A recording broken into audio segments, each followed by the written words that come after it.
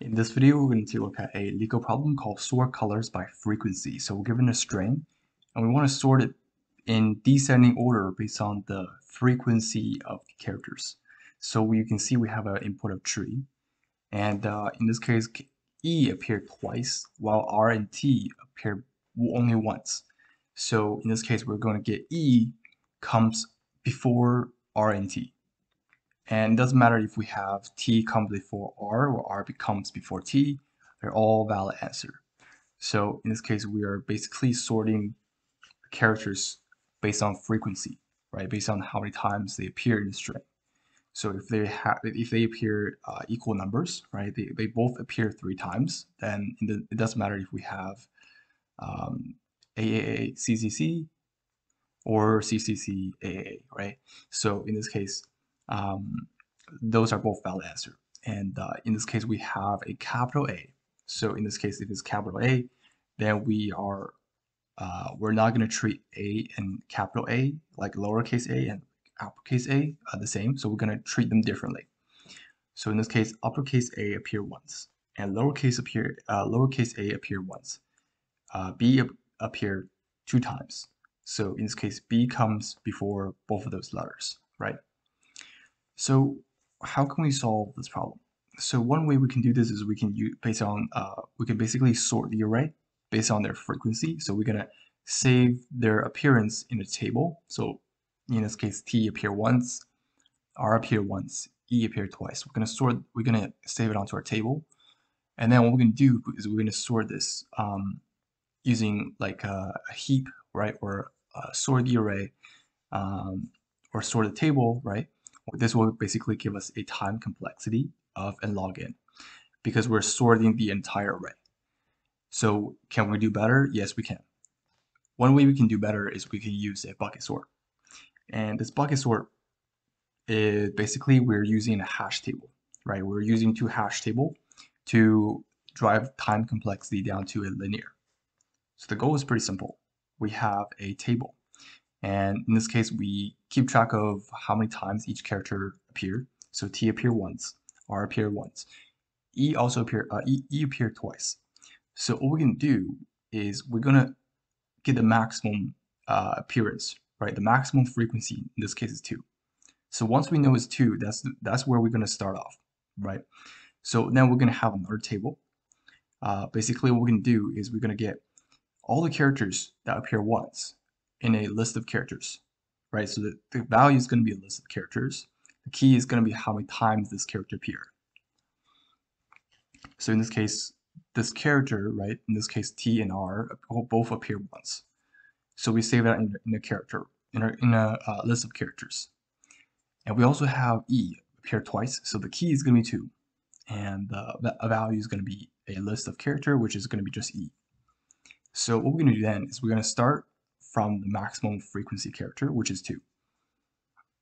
And then what we're going to do is we're going to have a max frequent character, which is going to be 2, right? The maximum frequent character frequent in this case is going to be 2 because E appeared 2 times. And then what we're going to do is we're going to start from the max frequency, and we're going to see if this number contains in our table. In this case, we do. We have a 2 and have a list of character that contains of E, right?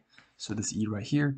And then what we're going to do is we're going to add E 2 times because E appeared 2 times onto the string. Then we're going to see if key minus 1 contains in our table. So we have 1 now, right? Key minus 1 is 1. So now we have a list of characters which is T and R. So we're adding them once onto our string. And then in this case, we're just going to continue to do that until we get each and every single columns, right, in our table added onto the string based on the number of frequency, but based on the number of times that this character appeared. So we're basically going from top to bottom, right? So now we know how to solve this problem, and the time complexity for this is going to be big O of n because we're using tables, and basically we're going to use 2 tables to bring the time complexity down to a linear time complexity. So let's take a look at how we can solve this problem. So to do this in code, first we're going to define our table. So this is our first table, right? So our first table, which basically is there to track how many times each character appeared. So track character appearance. So we're gonna add all the so add each character appearance onto the table, right? So once we do that, we're going to define our second table. Our second table basically is there to getting the key, right? So what we're going to do is we're going to have a integer, and the value is going to be a list of characters. So we're going to have our second table is there to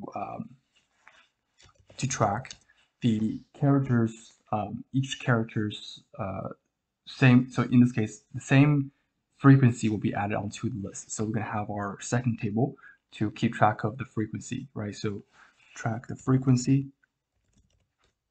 We're going to categorize each character by their frequency, pretty much. And then we're going to, what we're going to do then is we're going to start from the maximum. Start from the max frequency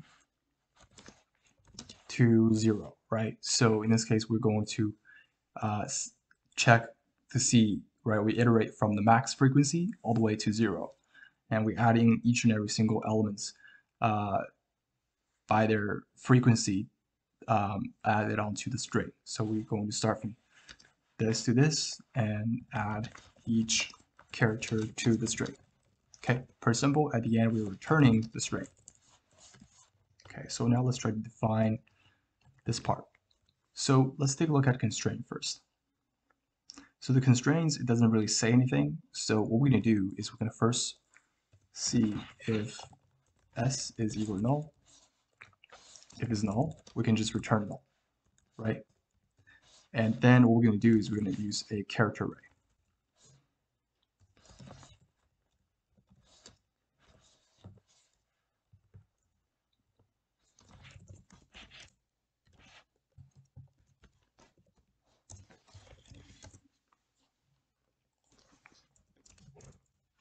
So we're going to define our table. Say character is going to be the key. Integer is going to be how many times this character appeared. Let's call it hash map 1. And for each character that we have in our array, what we're going to do is we're going to say hash map 1 dot put, right? So we're going to say that for the current character, it appears hash map dot get or default.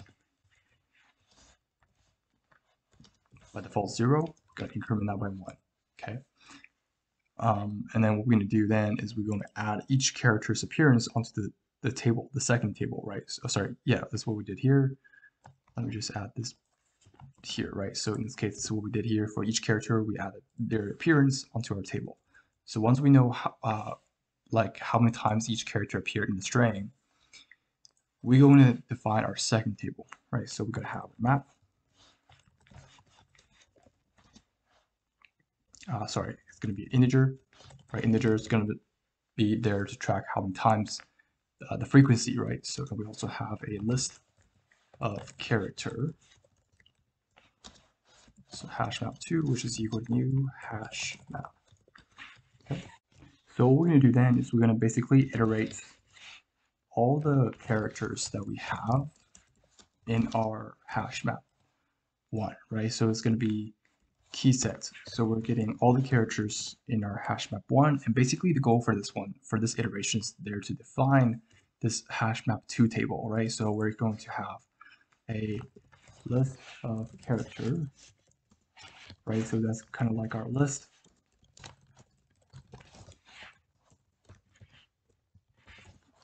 And what we're going to do is we're going to say hash map 2.put, right? So for in this case, hash map 1.get current, which is going to be the frequency. So let's break it down onto a variable. And then we're going to say frequency. For this frequency, we have a list. We have an empty list. Okay, so once we define our second table, and this is basically there to define an empty table, right? We have the frequencies and the list defined. Then what we're going to do is we're going to add characters and frequency onto the second table. So first, what we're going to do is we're going to say for each character that we have. So I'm just going to copy this part. So for each character that we have in our hash map 1, right, for all the keys, we're going to basically first get a frequency, which is equal to hashmap.get, this one. Right, so once we get a frequency, we're going to say hashmap2.get frequency, right? So this will give us the list. And what we're going to do is this. We're going to have our list. We're going to say .add, right? .add the current character onto it, right? So we're going to say hashmap.get frequency.add the current character. So then we're going to start from the max frequency. In this case, what we're going to do is we can define a max frequency, and the default is 0. So what we're going to do is we're going to say for each iteration, the max is equal to the maximum, the current frequency, or the maximum value. So once we have our max frequency, we're going to start to iterate, right? So we're going to first, let's have our string builder first. String builder that we're going to return at the end. str. Okay, so for, I'm going to start from the max, right? So all I is bigger than or equal to 0. Yeah, actually we can say bigger than 0, right? So if it's bigger than 0, we're going to decrement I by 1. And for each iteration, we're going to get the list of characters, right? So if hashmap2 dot contains I is equal to false, we can just continue. Otherwise, what we're going to do is we're going to have our list of character,